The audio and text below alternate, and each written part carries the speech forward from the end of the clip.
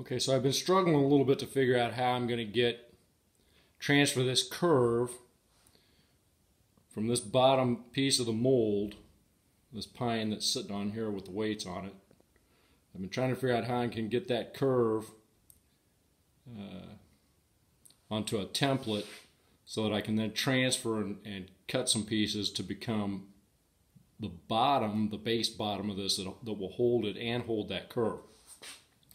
The plan calls for using 2x6 underneath it down here, but because that's going to be, if that would be in the middle, it'd be also corresponding right in the middle with where the boards are for the center board slot.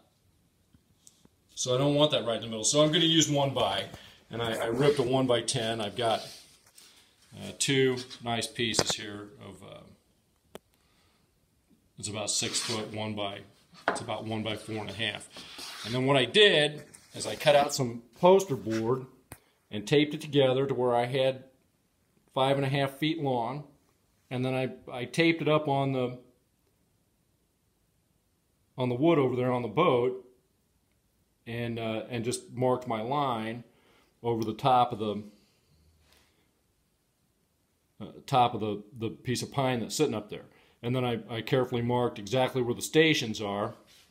And then I'm just going to take the scissors and cut along that line, and then put that up on the top of one of these pieces of pine, actually both of them, and cut those out. And that should make my base for the underside of the mold. All right, more as we get more done. So I've cut out this piece, and I kind of wasn't sure which one to use. I got the big one, which would still be a fair template, and then this one, and then I almost put it on this piece of wood upside down. But then I realized, okay, it has to be shaped like that in order to have the bottom have the shape that I need. Now, I may be able to still use this exact same template for the board that has to be cut for the center board part that goes on the other side. So this could prove to be a good thing. I took my pencil and drew it on here, so now we should be able to just hopefully cut this out with the jigsaw. It comes up to here and I'm up to nothing, so I used as much of the board as I could. And comes back to there. I'll cut it out and see what happens. I'm going to get rid of that knot too.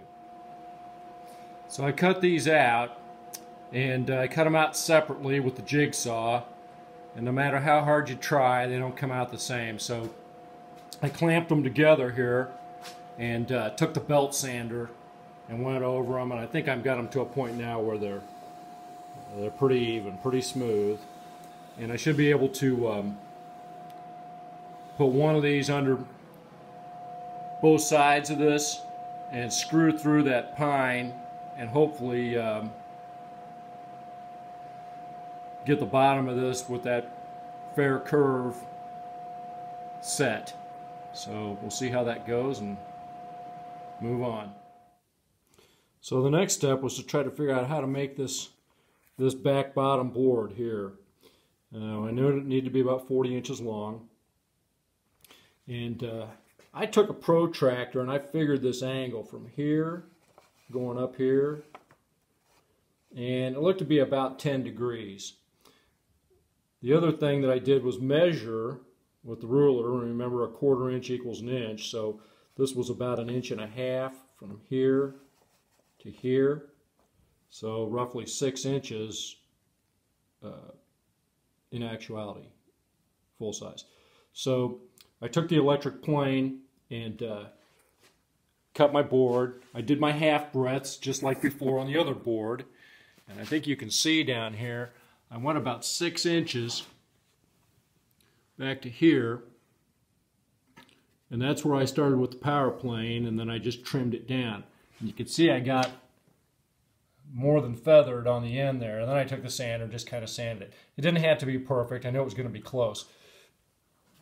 And I didn't take the protractor to it, but that's got to be close to 10 degrees. So I think we're good. The other thing that I thought was, and I've been questioning how in the world to build the deadwood, I'm beginning to figure it out. In fact, I put this little thin piece of wood on here, and it's even with the transom, so it's laying flat on the transom at the transom's angle and coming up. I've known for a long time that I was going to have to cut off the tail end of the keel here, and here you can tell just almost exactly how much is going to have to come off of there.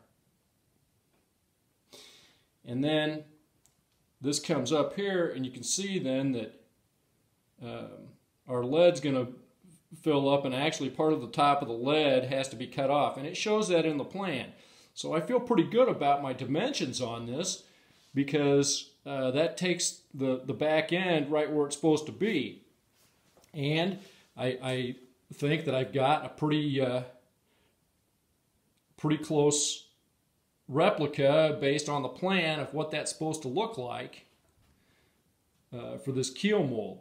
Now, I haven't screwed the boards that I cut down on the underside of this yet, because I want to figure out the boards that I need to put in the middle here and put them in first, just so I've got room to screw them in.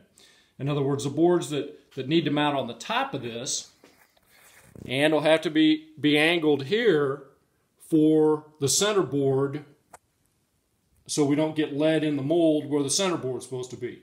And I've got it figured. I know that it's 28 and 5 inches back from the front, back to this mark right here is where the center board hole starts. In other words, if I would lift this up, you would see the slot underneath there, and then it's 43¼ inches. So I measure from this mark up here, 43¼ back. Now I haven't done that yet, but it's going to come out, well, right about here. Here. Because I can see underneath there where the post is at the end of the centerboard trunk. So I know that's just about right. I have some help today. It's still just terribly cold outside after the blizzard from yesterday. So all 3 of these goofballs are in here. Well, I made quite a bit of progress last night on this keel mold, and a couple of things happened. That I was not nearly high enough on my angle with this tail end of this thing, and so I had to adjust that. I got my 2 pieces of 1x screwed together, and this is the board that fits on the top of here, so that you have a slot in the lead casting for the centerboard trunk. And so we got that mounted on there. It was tricky because I had to screw from the bottom and I couldn't see where the center line was, and it took about 4 tries, but we finally got it. I got the base pieces on here that hold it up. So those are those 1x pieces of pine that I had cut to get that curve. So you can see how that now would be correspondent with the curve of the keel, the wood keel. And then that back part back there is where the dead wood goes underneath in there.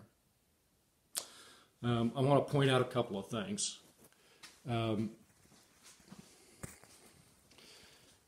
Part of how I realized that I was messed up with not having this tail end of this going up at a steep enough angle was I started working on putting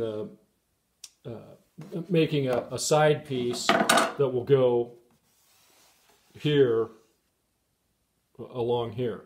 And when I started looking at the measurements, it just wasn't coming out. Now what I've done is I've drawn it out on this piece of 1x12, and this part back here is down 3/4 inch here because it has a piece, a lid that goes over this. So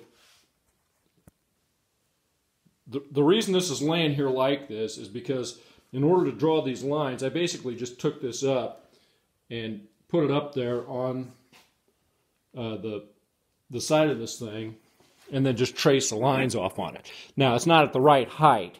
I had to raise it up, build it up with 2x4 and whatever on top of the sawhorses.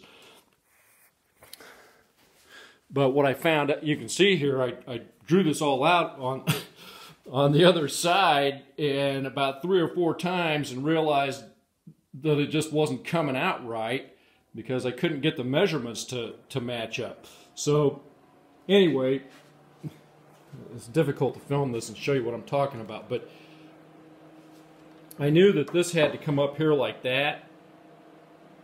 And so, like I said, I put 2x4 on top of the sawhorse and built this up till I got to a point where I could hold it up there and just trace out the side of that, what that looks like.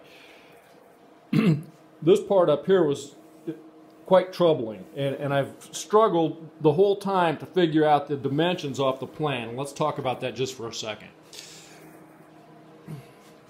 I guess I'm a special kind of dummy because I look at this and just find it all terribly confusing. I see this 6 inches here, and I'm thinking, well, maybe that's 6 inches in here. Well, no, it's not. You have to pay particular attention to the way these arrows are. And I finally figured this out. That's an up arrow. That's an up arrow. That's a down arrow. So between this down arrow and this up arrow is 3.5 inches. That's not another 6 inches there. Obviously, the scale wouldn't be right either. It's 6 inches from this down arrow to this up arrow. Similarly here, this entire distance is 8.25. Now, the other thing you have to remember is that you have to add an inch because that's just to the top of the lead, and the lead pours in here an inch short of the mold. So that just adds confusion to it. But anyway, so I finally figured that out. The other thing that you can do is, like, here's this center board trunk template, which is this middle board that I've got screwed on there now. Take the ruler and measure it. So we got the ruler on there. We can see that that's about 1 3/8 inches. So an inch is, remember, is 4. 1.25 inches is 5 inches. So about 5.5 inches at station 12. So at station 12, come over here, and that's right at 5.5 inches. So I feel like I got that cut out and on there right.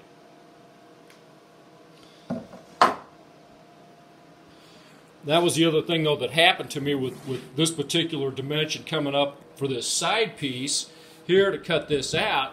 Like, say, station 18 here.